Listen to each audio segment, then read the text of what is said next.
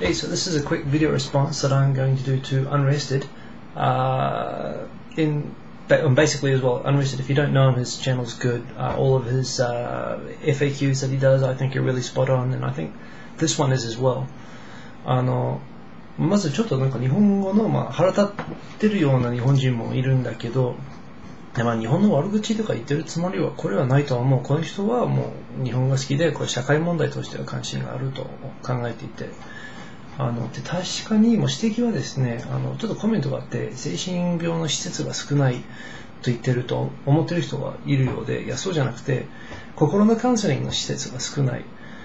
でそれはもう本当そういうただ単に心の相談がしたい悩みがある人とか、そういうもう自殺考えてる借金で悩んでる人とかとよくなんか一人で我慢して自殺する傾向はそういう指摘で、彼はもうはっきり言うの、精神の施設はあるけどそれは問題ないけど、心のカウンセリングとか相談できるところ少ないって、それは、根拠はあると思いますね。他の日本語のコメントもありましてね、これは事実はほとんどないと言い過ぎるんだけど、でも少ないで、確かに必要とする人も必ず見つけるわけでもない。これからちょっと英語で言うんだけど、でもまずちょっとね、その指摘はもしかしたら彼の言ってることを誤解したんじゃないかと。So, sorry, I had to say a little bit of Japanese, just I think there were some people who weren't quite getting some of the comments on the video. Tough topic, and it's one I don't want to get too deeply into, but I tell you, a lot of the things you said were really, really true.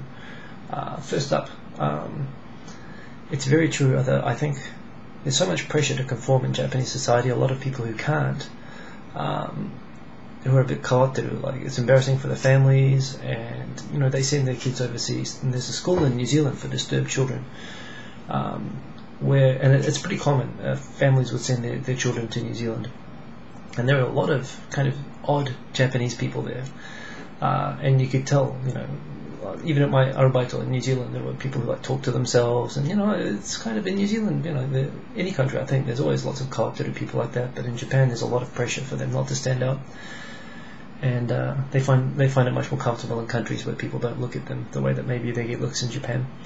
There was a school for troubled children called the Columbus Academy in Auckland, where a kid was murdered a few years ago. And what's worse is not only was a kid murdered by, and it was a bullied kid who was sent there because he was bullied, and it was a school for bullies and and kids who were bullied. It was a total mess. And when this murder happened, all the parents in Japan just pulled all the kids back, told them not to talk to the police, and so far as I've heard, no one's been punished for it.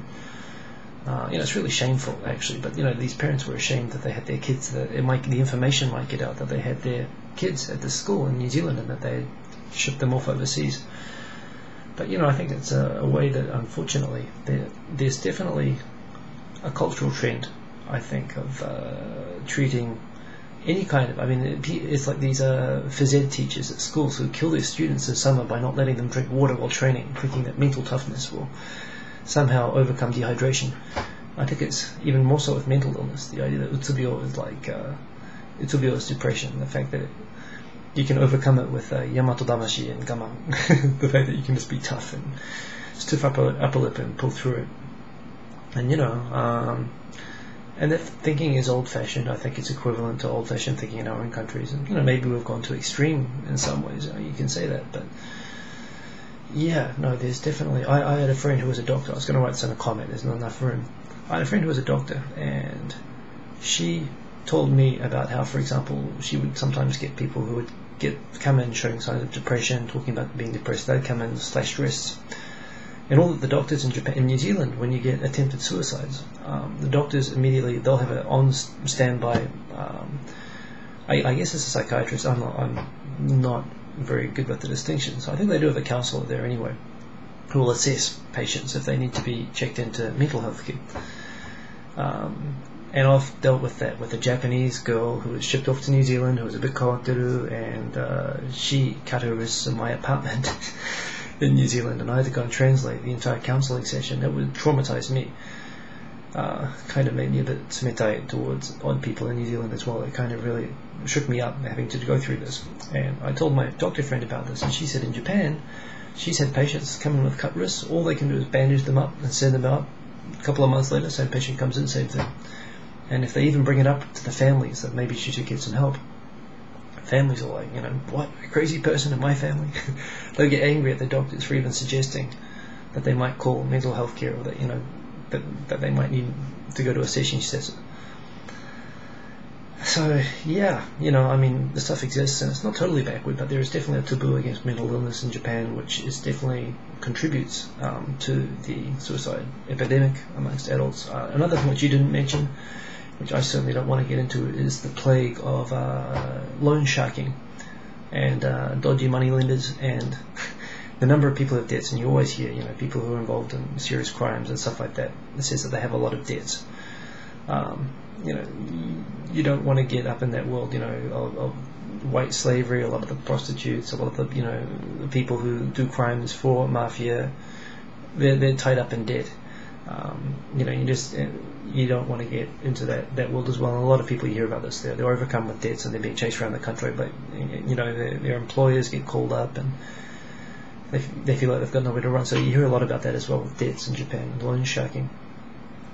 So there are definitely those things. Now, as for my own country, New Zealand has a higher youth suicide rate than Japan does, which is funny. A lot of Kiwis I know want to move back to Japan back to New Zealand when they have kids, because they think it's a great place to raise kids, and it is. It's a great natural, open country, but it's also very much a small town country where everyone knows each other. And I think anyone who's been in a small town in any country, if you can imagine that blown up to a whole scale of a country, you can imagine. And Japan's like that as well. Japan's got a big population, but it operates like a small town where everyone knows each other. And there's a lot of stress, which you get, like that social stress. And it seems like Finland and New Zealand in particular have real problems with that at the youth level.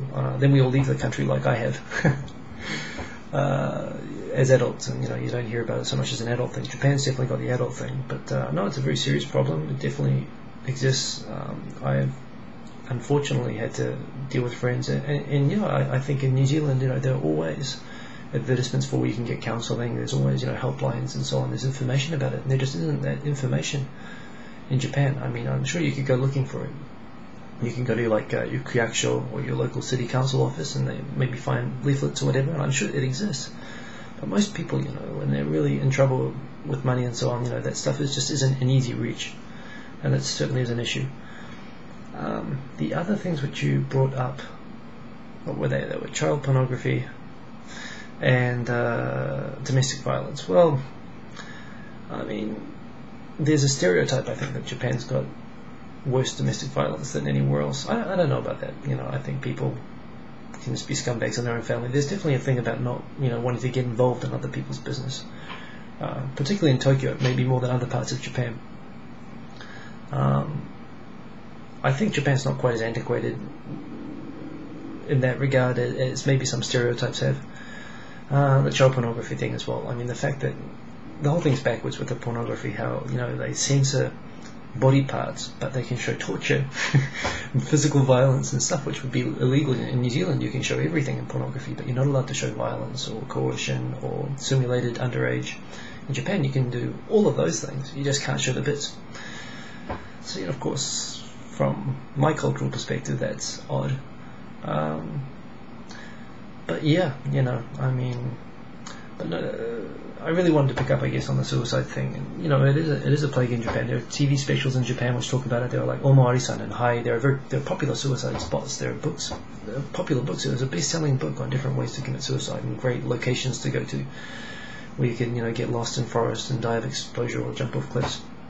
And the police in those areas, because they're so popular, they'll get, every week they'll get a dozen people come along. And the police walk around there, trying to find people. And these old Omo-Ari-san, 50, 60-year-old Oji-sans, are the ones doing the counselling. And, they show this on TV. And they kind of praise these, policemen as heroes. But, it goes to show that there obviously, there needs to be more trained help out there for those sorts of people. And, it's sad.